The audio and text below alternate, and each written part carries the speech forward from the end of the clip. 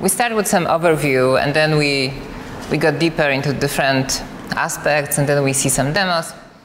So the most high-level overview of the project of Wildland, at least the way we see it, is we can decompose it into three planes, so three aspects.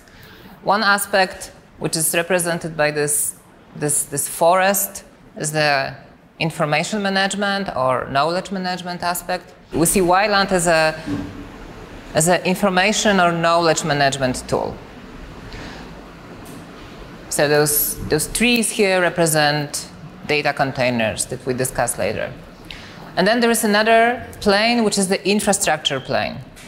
And this represents the aspect which is about where all this information, where all this knowledge from my forest, where is it really stored, or where is the compute service run for those data containers.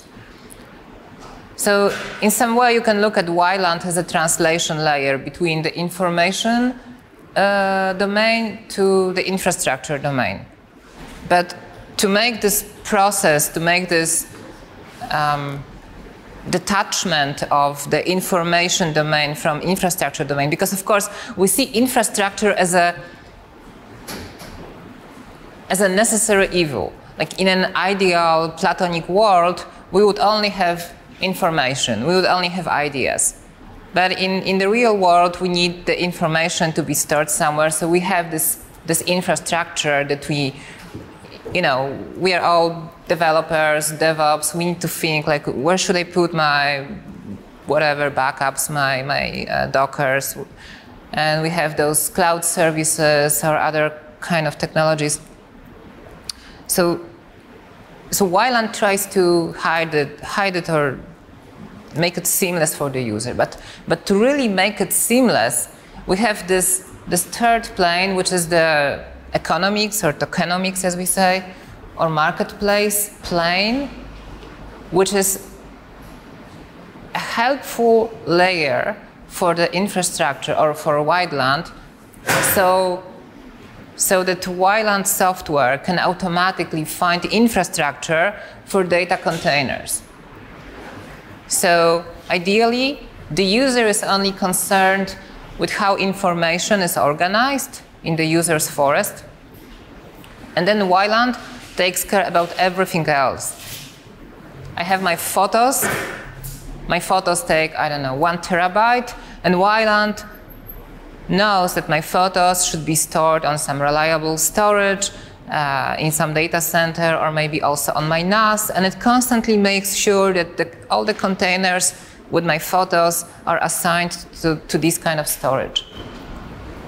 And the marketplace layer helps to find the infrastructure, select the best cloud provider or other kinds of providers. What is important here is you see those 2 robots here that work on behalf of the user. One robot is the client, which is responsible for talking to infrastructure, and the other is agent. We will be showing you demos of both of those software components, which goes to the marketplace and automatically obtains the storage. You also see that this forest, that we have this term forest that roughly corresponds to something which we could call a namespace, where all this information lives. And you see that it wraps around, and that the marketplace with offers for various backends is really kept on Wildland forest. It doesn't necessarily need to be the same forest as this user's forest. It could be other forest, but it really doesn't matter, because we have inter-forest jumping mechanism or addressing mechanism that connects different forests that we will show you later. Let me stress that from the technical point of view, the fundamental concept in Wildland is the notion of a data container. A data container is kind of like a Docker container, except that a Docker is for code, but Wildland container is for data. So Docker runs on a service provider, somewhere in a data center, but Wildland container is something that, for example, groups user photos from last holidays, or maybe it groups all the files from project Wildland, or maybe it groups all my emails, or maybe my notes. You get the idea. And something that is very different in Wildland versus other approaches to data management or information management is that each container has a manifest which has the address of the container written on it, or more precisely, addresses of the container. This means that every container can define by itself what is its address. For example, my container can say my address is places, Europe, Poland, Warsaw, Koszyki, and then it could say my address is also events, Wildland, WildCon1, and topics, projects, Wildland. It will define 3 different addresses or names for itself, and this container will be, or Wildland client will make this container available in all those different paths to the user. And we will be demonstrating this later. So the important aspect here is that containers are self-contained and they have addresses that are self-defined. And of course, we do it this way because we want the containers to be movable between different infrastructure. Maybe this month, this container will be kept on S3, on AWS S3. Maybe next month, it will be kept on Google Cloud Platform storage. And even next month on somewhere else. And we don't want the user to see that the container addresses need to be updated when the user moves, when the logic underneath moves the data on to different providers.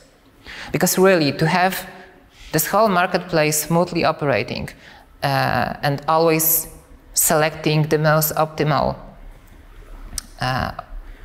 backend, we really need to make it seamless for the user, where the process of accessing the container. So you see that the container gives you, on the one hand, from those labels, the forest is created, so the information aspect, and then the containers are kept on different storage buckets. I'll ask Julian to talk more about this last plane, this marketplace plane. So basically, like when we meet on a conference seminar like this, like, and when we talk about technology, we often do not ask the question why we need to create that technology in the first place. And I believe that the reasons that we are discussing those problems right now, which basically is that we are not able to interact with our information, with our data, which is information, as we would like to interact, is because technology, a consumer IT technology, took a little bit wrong path over the last 2 decades. So of course, most of you are developers, so maybe this is something you understand much better than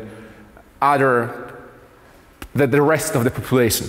But most of the people do not interact with files anymore, do not interact with the raw information anymore, and do not manage their information on their own. They interact with the information given to them through different kind of services, like applications that serve this information as services. And that happens not because the correct technology to enable us to interact with the information is not there. It could be there. This is possible to use something better than services by the giant firms to interact with your photos, with your calendar, with whatever. This is because like how the market is organized. So that the people are basically monetized with the data to use that services for free. And our belief is that we can work on the technology to empower people to use that information better, to get free from that. But if this is created without some economic layer to help in the adoption and help in the mainstreaming that technology, it will remain like a very, very niche thing. Like, of course, there is nothing wrong with the niche things, but it will remain such a niche that it will be irrelevant in fact. And so probably like there are several problems to be solved on that level. Like the most obvious one is that if you have information and you want that information to live somewhere else than on your machine, on your device, you need a storage somewhere. And of course, this is like a economic relation. You need to get that storage from somewhere for something. So there is like a natural marketplace for that.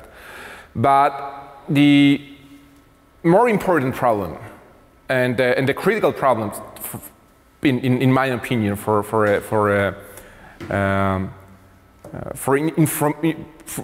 that part of our life today is that the services we use, the infrastructure we use, is in fact like a public infrastructure. So this is like a vital to our lives, to our quality of life as a first-class citizen.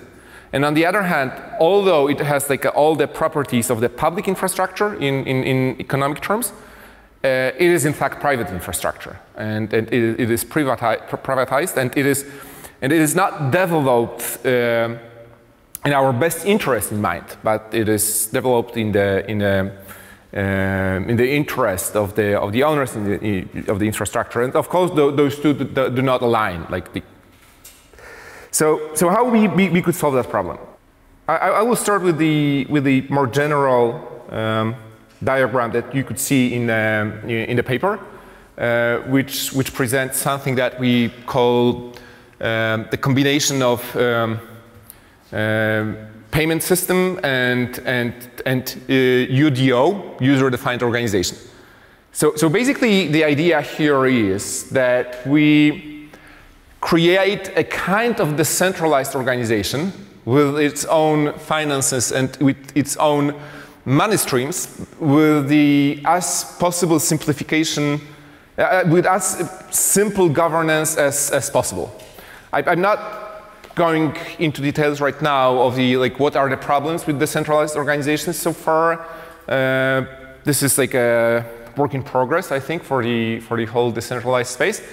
But I think two most important problems that needs to be named is that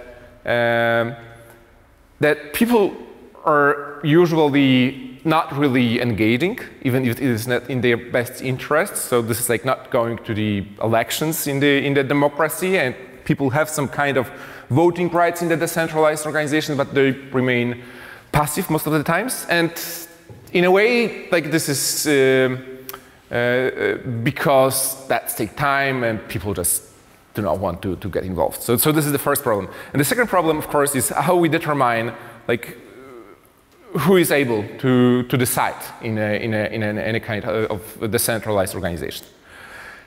And how we solve that. So first we of course need the market. So we need people to buy something, to have any kind of a financial flow between the parties.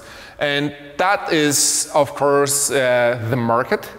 In our case, at least at the beginning, this will be market for the infrastructure. So basically, for paying for storing things somewhere on the internet, somewhere in the cloud storage.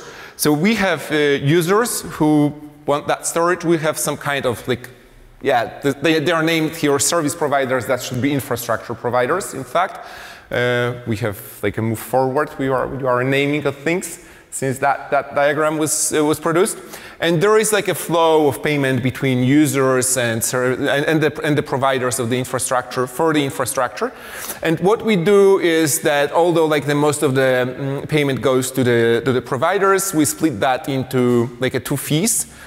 And the one fee is used to generate something we call proof of usage. And this proof of usage is like a voting right in the organization. So in fact, like this is, I think, pretty nice workaround of the problem, like who is entitled to decide. So the more you use an organization, the services of the organization, what the organization provides you, the more like a voting power you have. And of course this is nice. Like imagine that, like imagine for example that the users would be the decisive power for the future of the most used social media, for example, and not the shareholders. That probably the things could like take a little bit different dynamic then.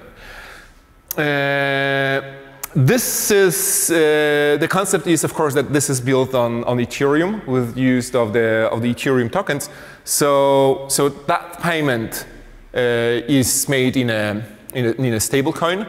At the moment in the demo you will see in an hour or two, this is DAI.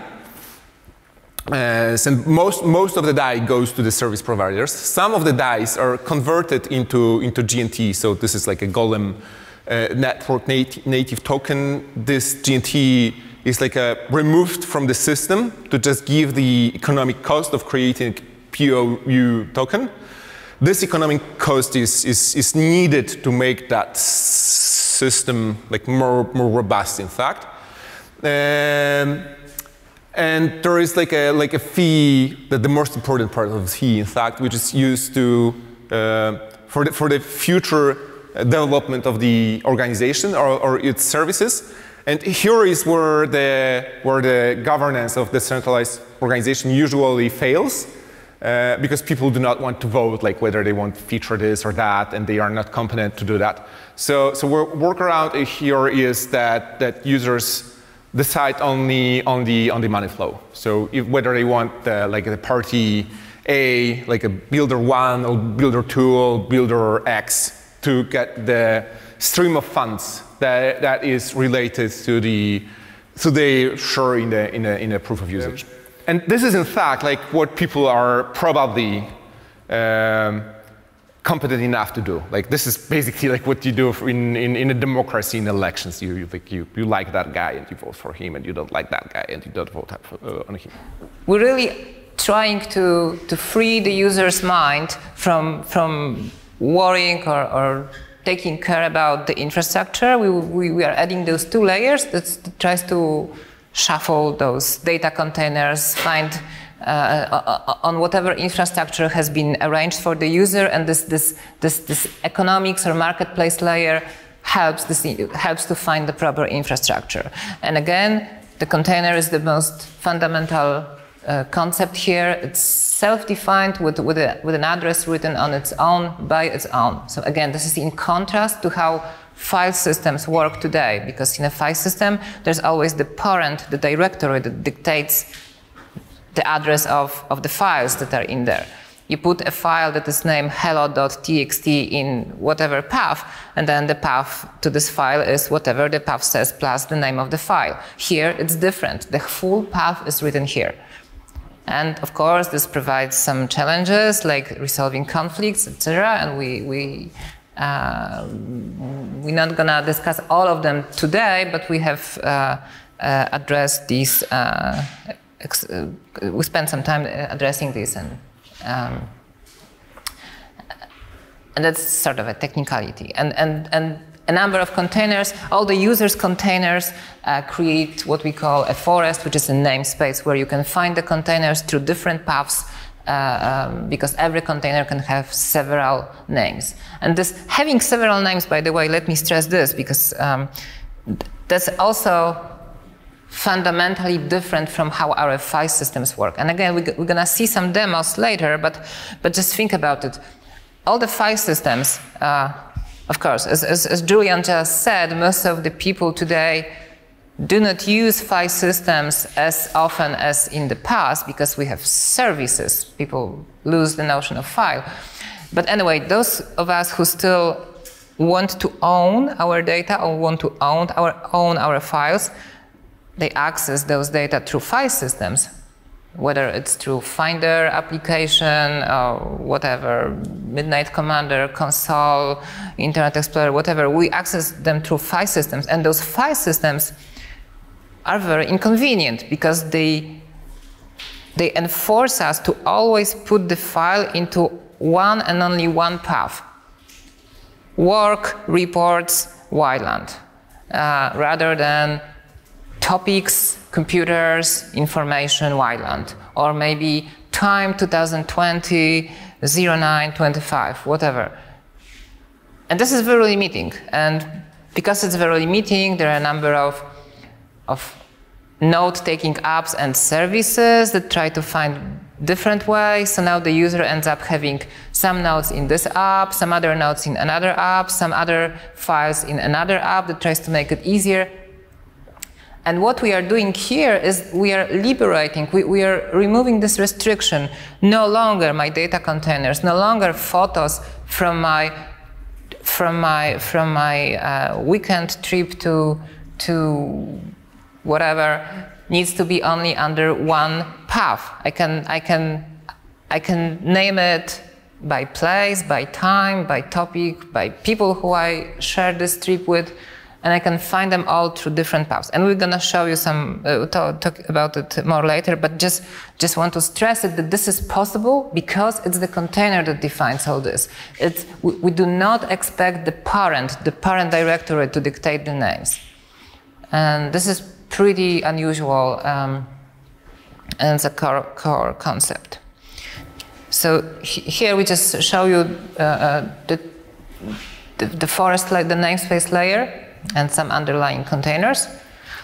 And this is the address in Wildland. We specify the user ID and the path, one of the paths. It could be one path or another path, as I just said. And let me stress that the user, of course, is just a public key, or a key pair, actually. So it's a cryptographic identity. It doesn't need to be connected with a blockchain ID, by the way, because it could also be used without a blockchain if the user wants to configure the backends all by themselves, manually. That's also possible. But the point is that one person, one human, can have many devices, as we all have today, and every device, if you want, can be a different user and can have a different forest. For example, my personal iPad perhaps could have a different forest where there will be all sorts of photos and medias, and my work computer could be a different user and have different kind of forests organized for access to different work projects.